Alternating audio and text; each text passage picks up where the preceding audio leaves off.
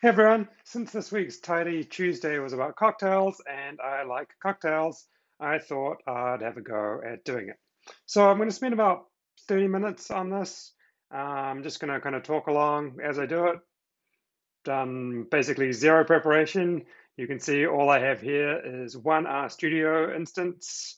I've created this new project and I've downloaded the Boston Cocktails dataset from this week.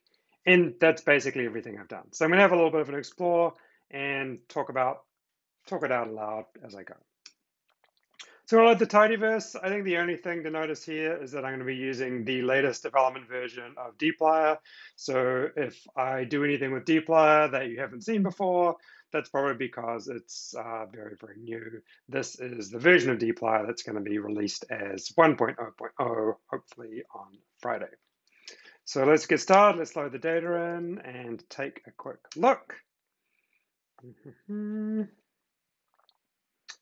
So it looks like each cocktail has a row for each ingredient. So let's just take a look at how many cocktails there are in total.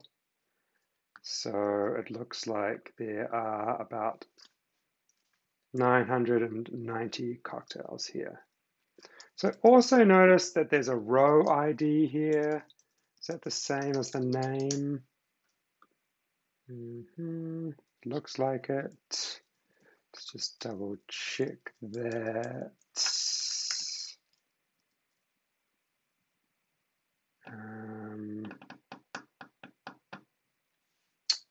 And how can I tell if there's a one-to-one relationship between name and row ID? I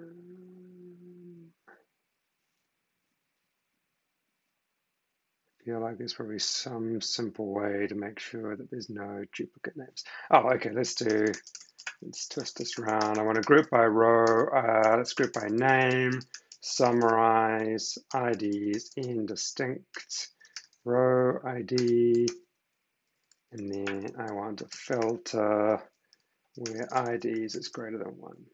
Okay, so that was just checking that the name and row ID are basically synonymous. So every cocktail I can identify by its name, and that means I can ignore the row ID in the future.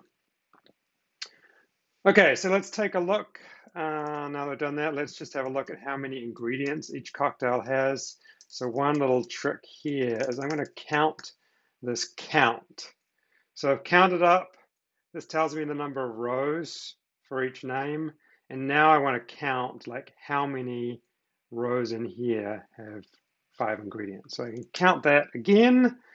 So this is kind of interesting. There are 31 cocktails with 1 ingredient. Not entirely sure that that is a cocktail. Let's just take a look at that. Oh, and so this tells me the name of them. Slightly better way to do this would be group by name and then filter to find each cocktail that has only 1 name in it. So brandy and soda, vodka and tonic, vodka and apple juice, stone. So interestingly, I'd say this is suggesting that these ingredients only contain the alcoholic ingredients, so like a brandy and soda or a highball. Well, these mists probably have other ingredients that are not listed in this, so we'll just have to bear that in mind. I'll make a little comment here. These 1 ingredient cocktails suggest that non-alcoholic ingredients and then let's take a look at some of those 6 ingredient cocktails. Okay, not crazy. Okay, so what did I do here? I should make a few notes.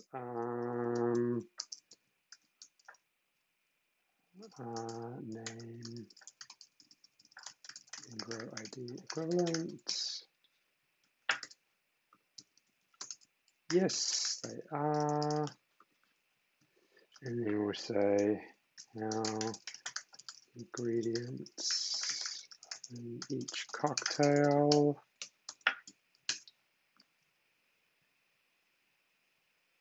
Okay, which is, probably should just have a look at these 2-ingredient cocktails too, because by and large, most cocktails have 3 ingredients in it as a minimum.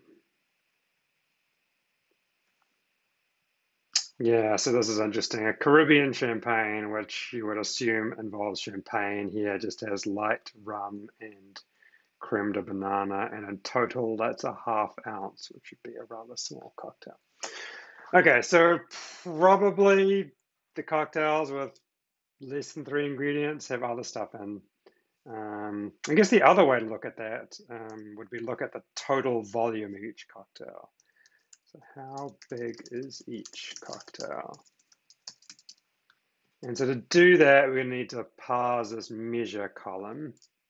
And it looks like that is just a unit, a number, a space, and then a unit. It looks like most of these are ounces. So I could just cocktails, count, measure, and sort that.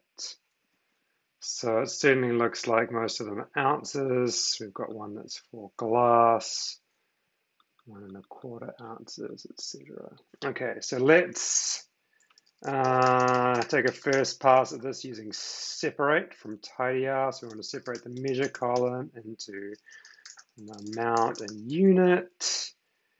And we're going to separate by space. If I do that, I get a bunch of warnings saying that some had additional pieces, which we actually expect that. And I never quite remember what the arguments do here, but I think that is the extra argument, and any extra pieces, I think I just want to merge. Let's just try that. Maybe that won't quite work, but we'll get us somewhere there. Okay, that didn't quite work because we wanted to merge it from the other direction. Is there some way to do that?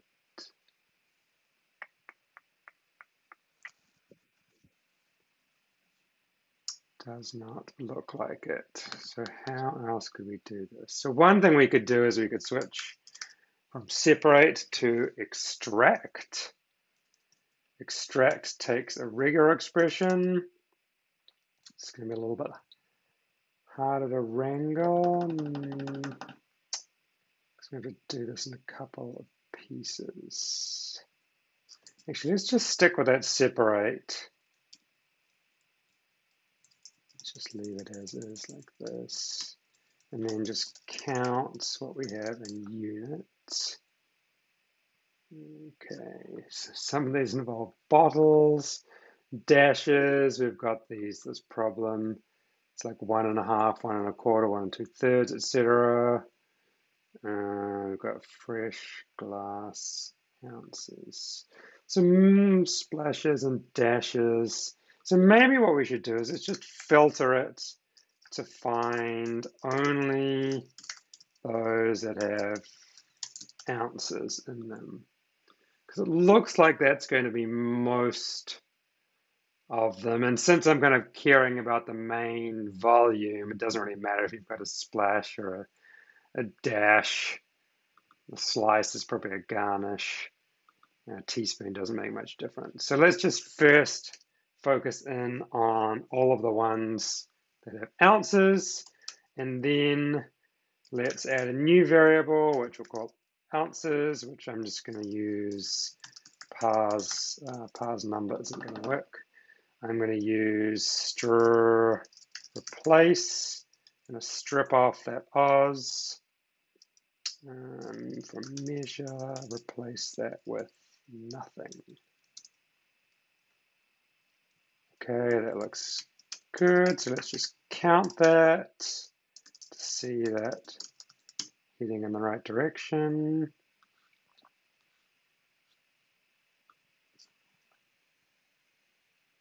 Okay, that looks pretty good. So now I want to turn these into actual numbers. So how? Oh, I also noticed that's 24 ounces. That's going to be an interesting cocktail. I think let's just do some little trick where we do a few replacements. So let's replace half with 0.5. Oops, I'm going to do, now I'm going to replace ours like this. 0.5, okay. And then let's do a quarter with 0.25 and 3/4, 0.75. There's probably some, that didn't work. Oh, we want to optionally place a space in front of them. 7/5, we've got 2/3 and 1/3 left. So you can see I'm just doing a bunch of copying and pasting here. I think that's a fine way to begin. Now, oops, we want to do it like this. We want to get those zeros off. I'm just trying to like hack these strings together so I get something that looks like a number. And then I can do as.numeric.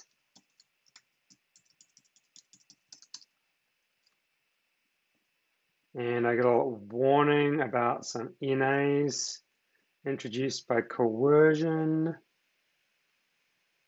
wonder what that is. I bet it's this one, which has an extra space there. So I could just add another. Again, I'm just hacking this together, and it made it go away.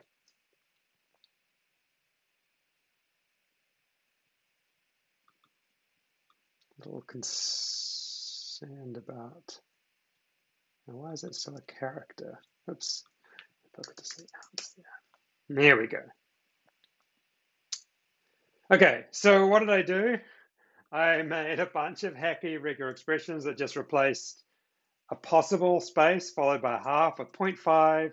Did that for a quarter, 3/4 needed an extra hack, 1/3, 2/3. If I was doing this in a real analysis, I'd probably spend a little bit more time thinking if there's some more elegant way of doing this. But then I'd probably extract this out into a function so I could start to like test it a little bit more easily. But this seems to be seems to look fairly good. So let's just call this sizes, and then let's just take a look at some of those suspicious sizes, filter sizes. Anything like bigger than 4 ounces, well, 3 ounces to be honest, is kind of suspicious. 5 ounces of fresh mint leaves, that's kind of odd. Okay, so here we do have some that have non-alcohol ingredients. Grapefruit juice, cold water, water. This is almost certainly a misprint. 4 ounces of Angostura bitters. That is something you normally put a couple of dashes in. That's probably a mistake. Hot tea, interesting. Grapefruit juice. So these kind of look plausible. Let's look at the ones that are really big. So making some very large drinks here. Just pull this guy out. Filter. Go back. Original cocktails. Row ID equals.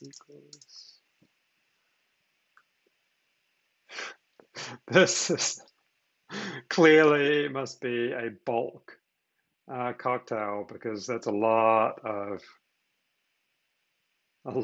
whiskey and tomato juice. Okay, so that's probably going to be an outlier.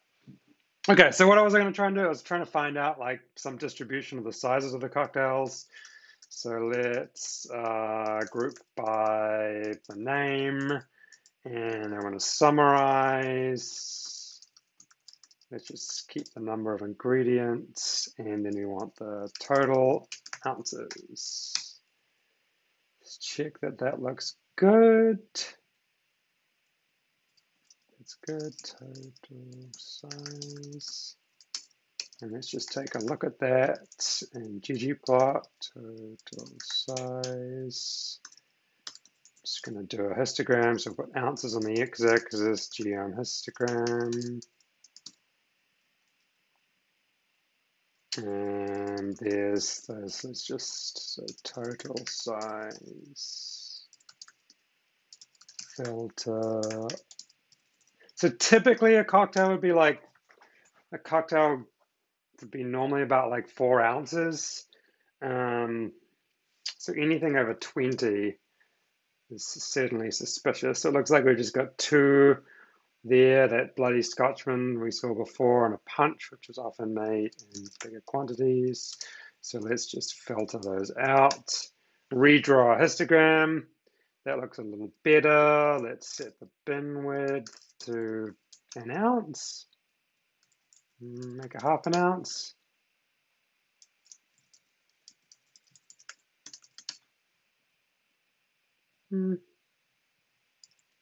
Try 1/4 ounce.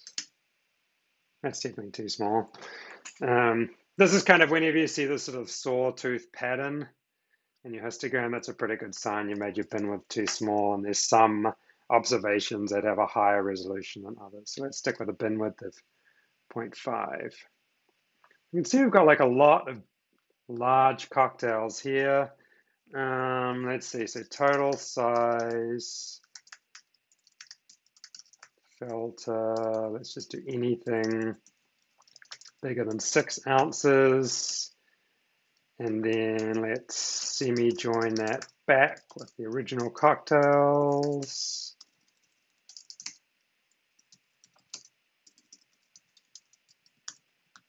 By name, that will just give me all of the cocktails that are here.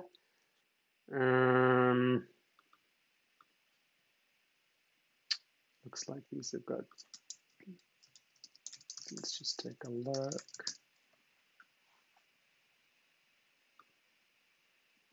Again, we've got these 5 ounces of fresh mint leaves again. Juices. It's got a bunch of apple cider. Gin and grapefruit.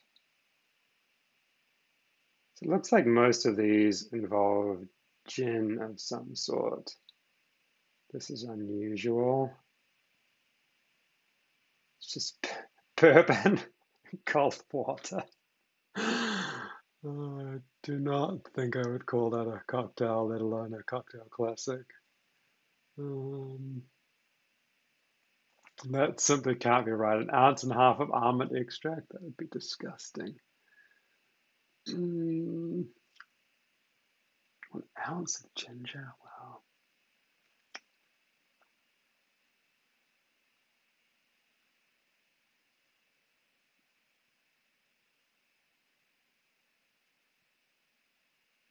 Three ounces of bitters. So I think there's clearly quite a lot of data errors in here. Certainly anything with bitters should not have, let's just, cocktails, just find everything with bitters in ingredient, detect, ingredient, bitters. Yeah, that's all like, that should not be 1 ounce, that should be probably a dash.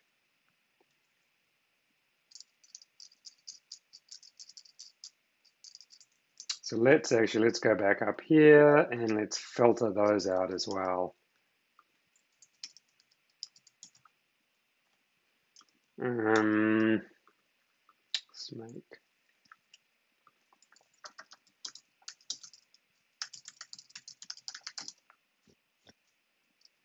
with ounces of bitters is most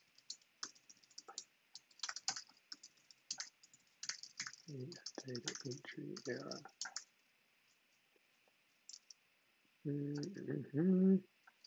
Certainly give me much confidence in the quality of this data. But anyway, let's run that again. Let's calculate total sizes. Look at our histogram. Oops, I did the wrong way around, didn't I? I want to say not bitters. Yeah, that's better. Although I've still got a lot of large cocktails. These probably primarily have juice in them. I wonder if there's some way to weed that out. I guess we could go the other. We could, instead of looking at this total size of a cocktail, maybe we could group it by ingredient. Kind of do the same thing.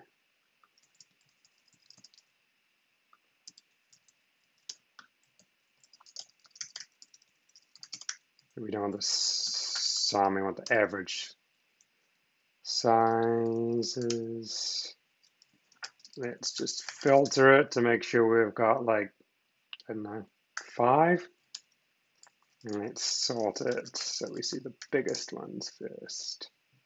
Chilled champagne, water, orange juice, cranberry juice, light cream. Again, we've got Peychaud's bitters. Why isn't that filtered out?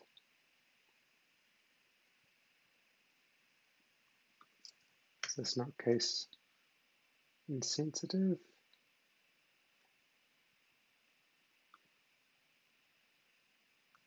And we should make this case insensitive.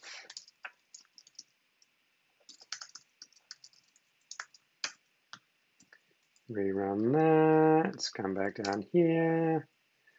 Go. That Peychaud's bitters is gone. Let's just show a few more.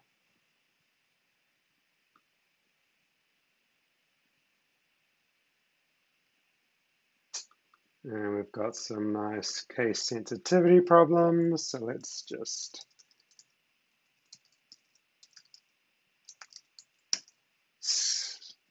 drop that. So chilled champagne, water, cranberry juice, light cream, bourbon whiskey, orange juice, fresh orange juice.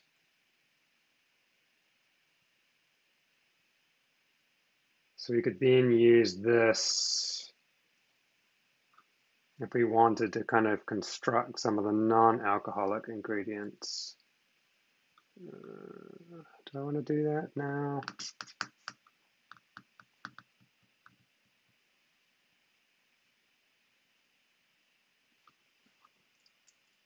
Let's take this off again.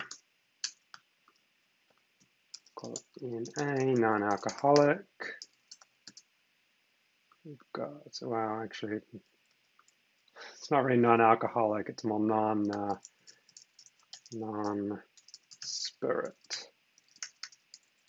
Chilled champagne, water, orange juice,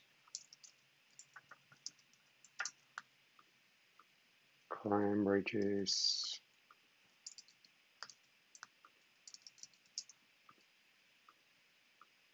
light cream, if desired, fresh orange juice,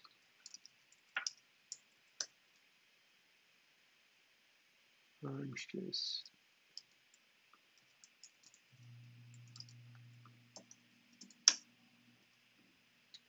Okay, and then, so now we could say, and filter ingredients, not in non-spirit. Run this through again. Still got a lot of large cocktails because I seem to have missed a lot. Cranberry juice, pineapple juice. Well,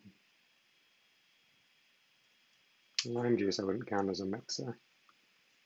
Look at this again. Can start to fill.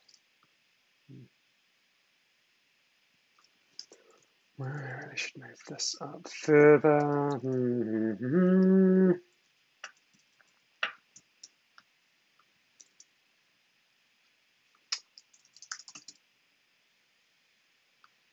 So I don't know, I think I've explored this avenue as much as I want to right now.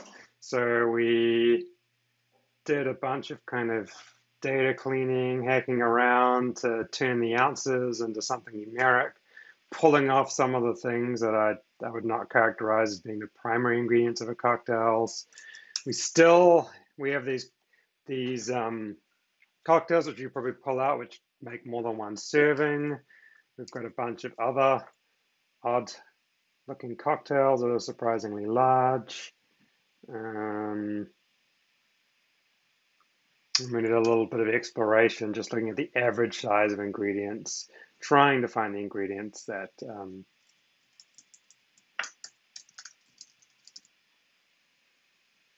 weirdest. Actually, this is probably something I should have started off earlier. What are the primary ingredients?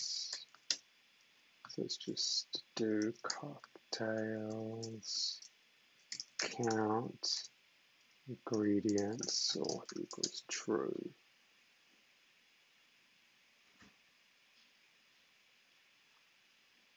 Powdered sugar, yikes.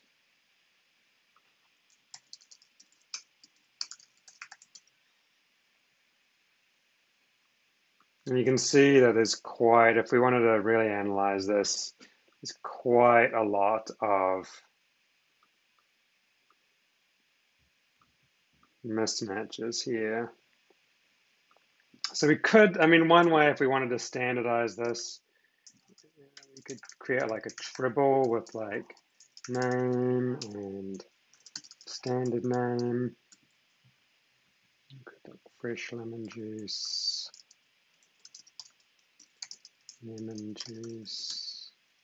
Actually, I guess I should match the case of what's in there. Actually, no, it'd be better to do something like this. We should do this to lower. There we go, that's a little better. Juice of a lemon should also be lemon juice. Simple syrup, light rum, fresh lime juice. Lime juice. Maybe lemon juice, egg white. Okay, so let's just, I'm not going to do this too much. I'll go standard.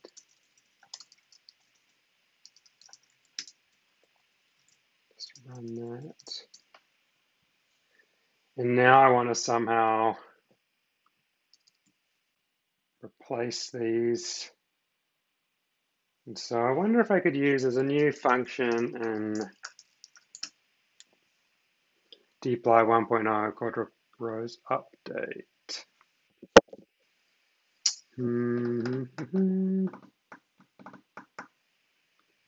think I could do this. So let's just see if I can do this. Cocktails. I want to just select out the name, the row ID, and the ingredient. Actually, I'm going to call this, rename this to ingredient. I'm also going to, well, I don't know really what this isn't a great place to do it, but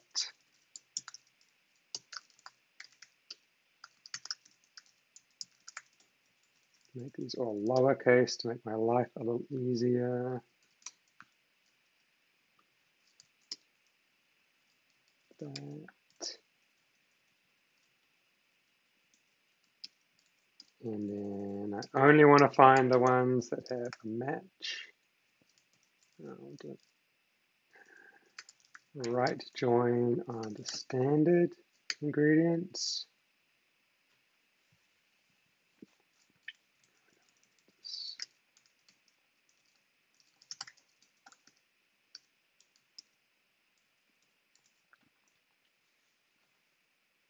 standard name. I'm actually going to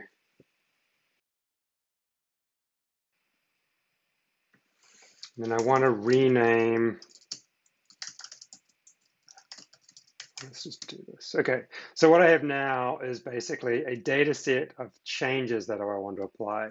So row ID and ingredient number identify which row I want to modify, and then I want to change the ingredient in that. So I'm going to call this ingredient changes. And then I want to do cocktails, rows, update, ingredient changes.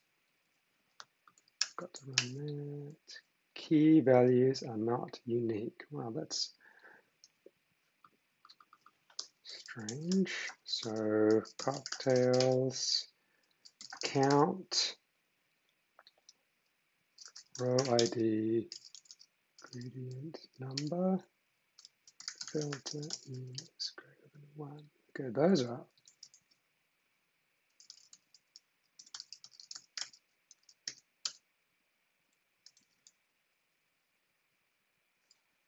Oops. Ingredient.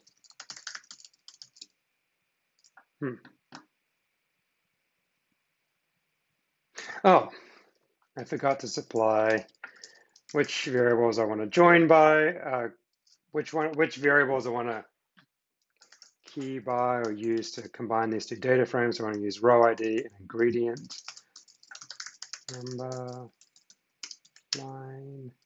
Now I could verify that it works just by recounting the ingredients. And you can see now I've got just lemon juice and just lime juice. That's nice. And let's just look at the top 20. So now I could see if there's any more. So we've got juice of a lime. Juice of a lime. We're going to call that lime juice 2. Run that, run that, run that again. Juice of a lime is gone. We've got more lime juices. Brandy. And I could keep just peeling this back more and more and more to standardize this still further. I mean, bitters, like if you're just using bitters, that's probably just means Angostura bitters. So combine those together. So what am I doing here? I've got a data frame that I'm using to do a little bit of data cleaning. On the left-hand side, I've got this variable, which is as it appears in the data as is. On the right-hand side, I have what I want to standardize it to. And then I'm going to use this new rows update function, which I do that first by generating basically a table that has all of the changes I want to make at once. And so I do that by just selecting out the variables. I've got two variables that identify each row, the row number, or I could also use, there's no reason actually not to use the name here. That would make it a little easier to see what's going on. And then the ingredient number, and then this is now the new value, and then I use row update, which is going to change that data frame to replace the existing value of ingredient for these specific rows. And then I just check that it's done what I've expected using count. And then if I was going to keep doing this for real analysis, I'll do this, quite a few more times until I was much happier with the quality of the data. Now, obviously, in this data set, we've already seen like quite a few data quality issues. So I think if you wanted to do like any modeling of this data, you would first have to do like a bunch of cleaning up. The other thing that I think that's missing, maybe we can get to it, there's cocktails category. It's just some like rough classification of like what sort of cocktail is it? Is it a shaken cocktail, a stirred cocktail, like a Collins or a fizz? So you could start to like kind of group these in, but these categories look pretty terrible, to be honest. Like these categories, I would say just by the the primary spirit in the drink, which you could determine yourself, of course. Um, that would be another interesting thing to do now, actually confirm that. So for each cocktail, find which ingredient has the highest ounces and then compare that to its category. But then most of them are just in this cocktail classics, which is clearly just some kind of like catch-all and not terribly interesting. So I hope that was kind of, you learned something in that. I showed off a few new deep layer things just because on top of my head. And I'll put the code up in a link somewhere, which I'll include at the end of this video. Thanks for watching. Bye.